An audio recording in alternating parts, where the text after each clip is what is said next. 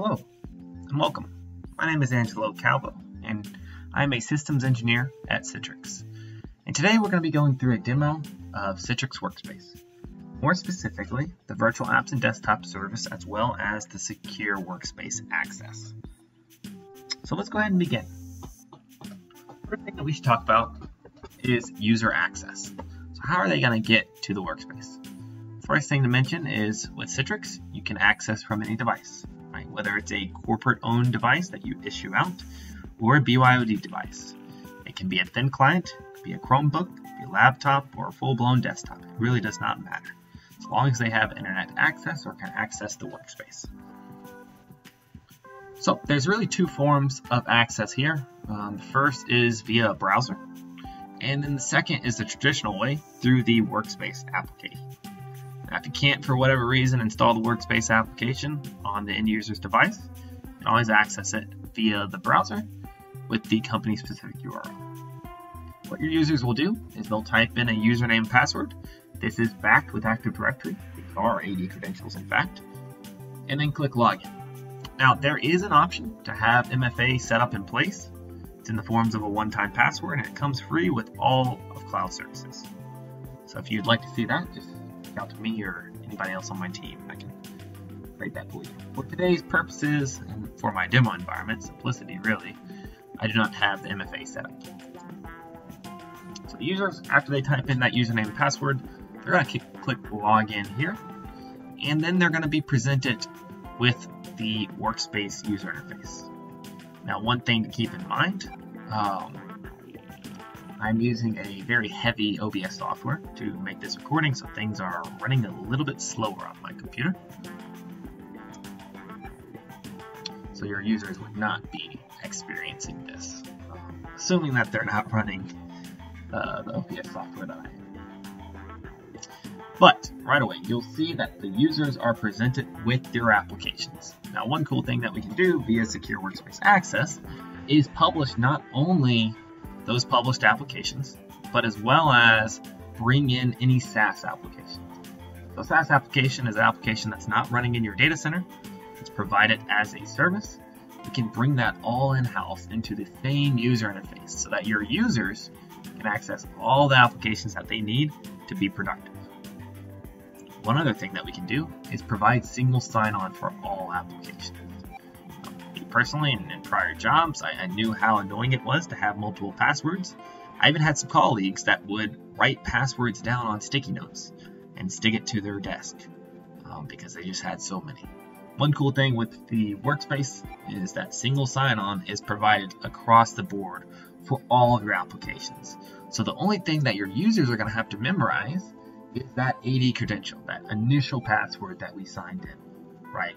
And then once they get to their applications, you can click on any applications and it will launch seamlessly.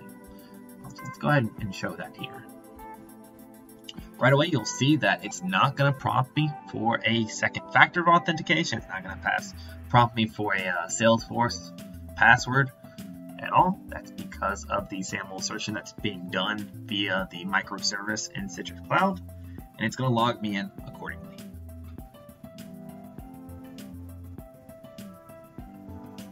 Alright, so here we go. Here's Salesforce. This is a SaaS application that I'm accessing. One thing that you're going to notice here is this watermark.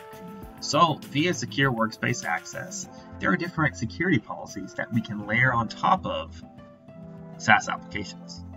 One is a watermark. This is obviously there to deter users from taking pictures with their phone and potentially leaking any information that might be sensitive to the company. We would not want that to get out.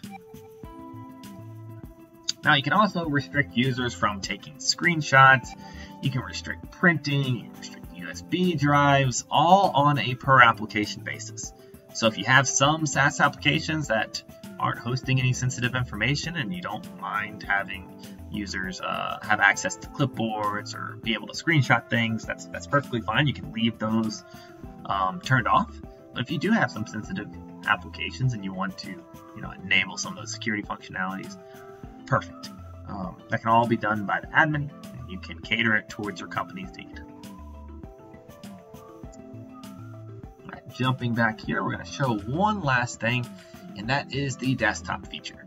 So I have a lot of customers that are working off of thin clients or really any device, and they don't like seeing this user interface. They like seeing a traditional Windows 10, right? And that's one thing that you can do. You can have a shared desktop provided for all your end users, or even if you had virtual apps and desktops service, you could have a full-blown dedicated VDI. Now, in most cases, it's just a hosted shared desktop. They get that look and feel of a Windows 10, and they can work out of it accordingly. Right? Like I said, a lot of users, they just like that. Honestly, that's usually what I do when I come into the workspace. I just launch that Windows 10, I work out of it the rest of the day, and then I go from there. But if your users are only utilizing a couple applications, you can customize their user interface and just provide those applications. So let's say your user just utilizes Outlook and maybe one or two other applications. It's not a problem.